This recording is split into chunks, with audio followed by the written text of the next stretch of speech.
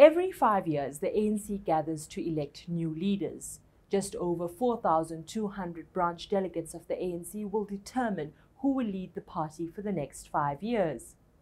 As the majority party in government for almost 3 decades, who leads the ANC matters. Usually, the person who is elected president of the ANC goes on to become the president of the country. The same is for the deputy president position.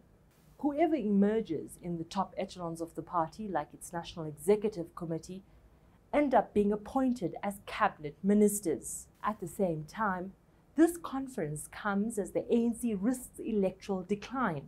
It is expected to take critical policy decisions, as many predict the party would lose its majority in the 2024 national elections. This conference is about electing new leaders, but it's also about the survival of the ANC as a governing party.